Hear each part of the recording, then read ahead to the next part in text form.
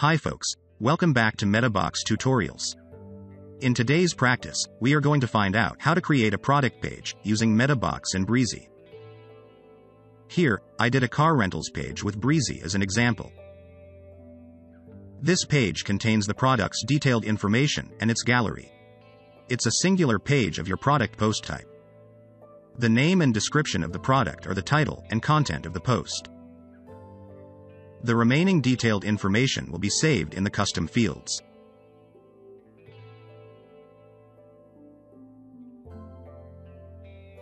I have Brizy in its Pro version here to build the page. There's also the Meta Box to have the framework for creating custom post types and custom fields for your products. You can download it directly from WordPress.org.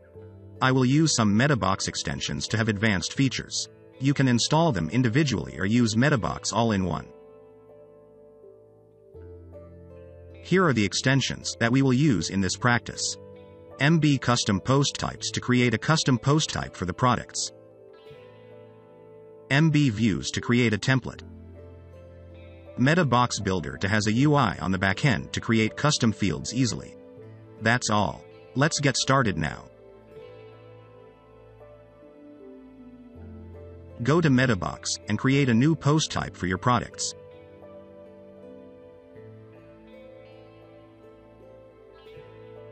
After publishing, you will see a new menu displayed here. It's your post type. These are the fields that I'll create for example today. They are just some basic fields for typical information. Now, go to Meta Box to create them.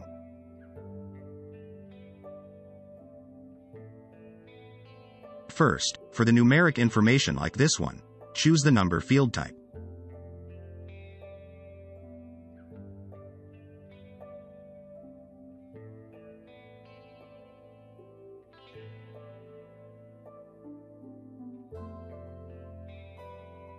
Next, I have some fields that allow the user to choose one from the provided list, so create them in the select type.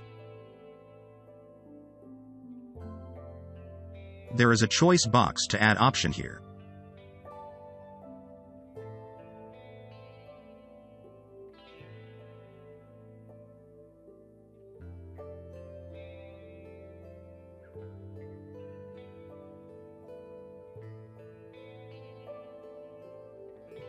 For the rest information, we use the text field.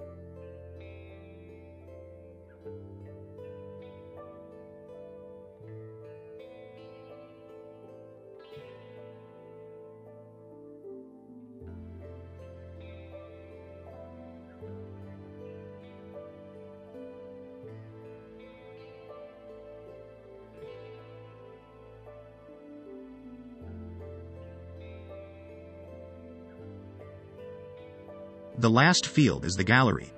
Choose an image advanced field to allow the user upload multiple images.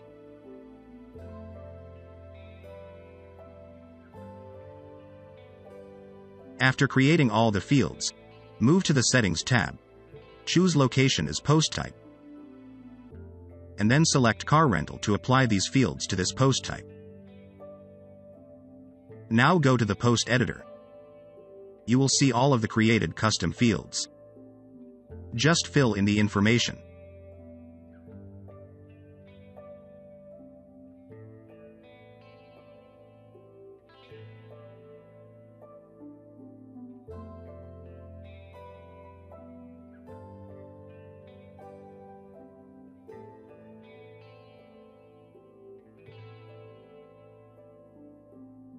Go to Brizy and create a new template for the product page.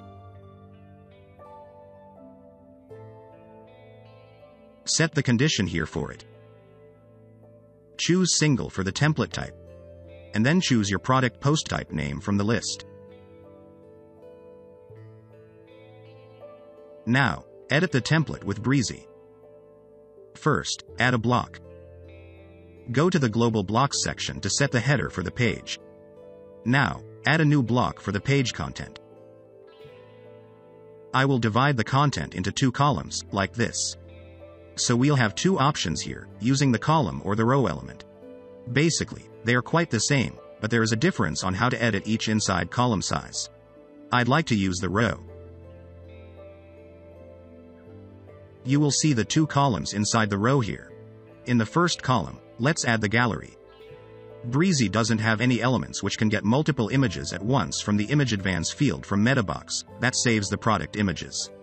I have a trick, that is using the MB views to create a gallery for the product, then use the shortcode to embed it into this column.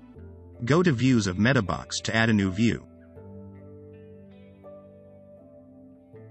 First, add a class for the gallery to set the style for them later.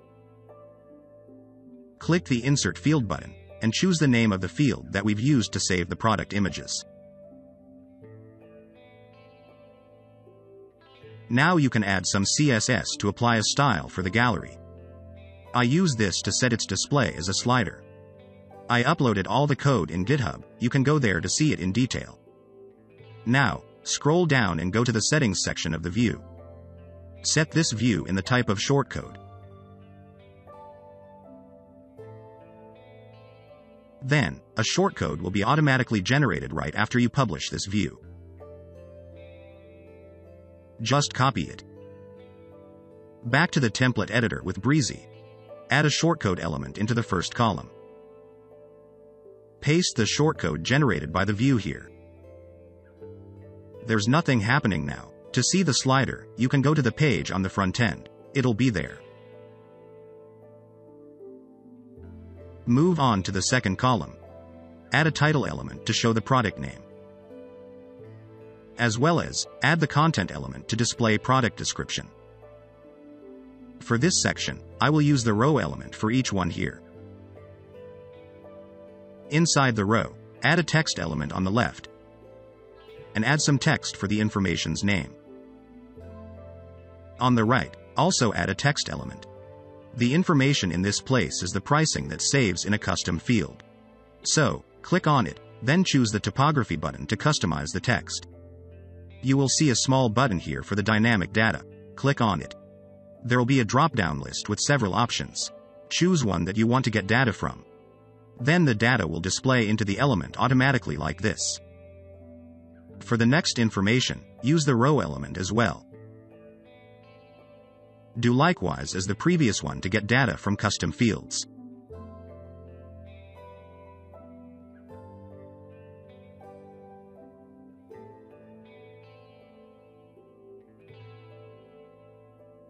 Since the following ones are the same in the content and style, you can style this first row a little bit.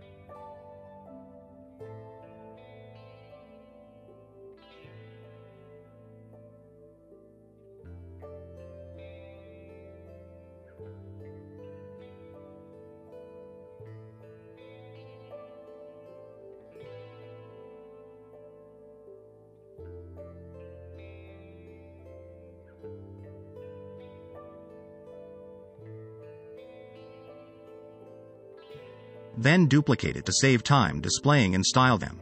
Just change the text in the left column, and change the field in the right column.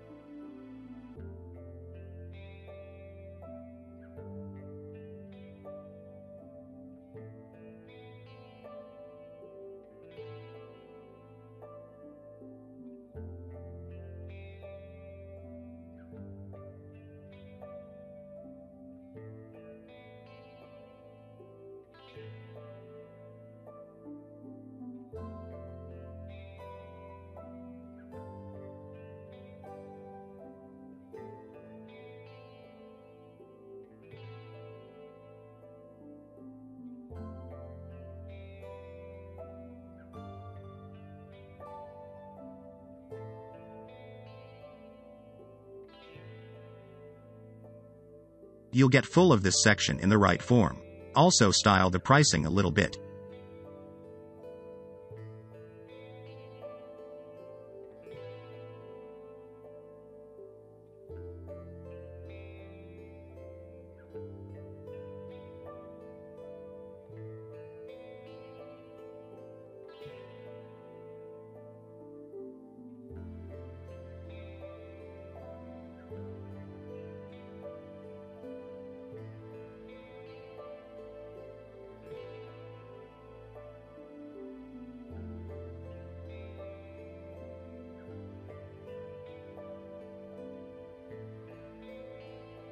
We've done displaying all the information about the product. I'll add a new block for the footer.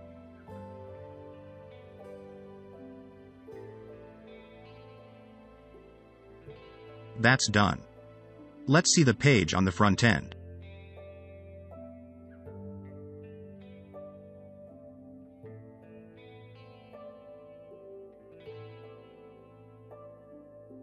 That's the end of today's tutorial. If you want to try more, please watch other tutorials on this channel. Remember to like, share, and subscribe to us for more tutorials. Bye.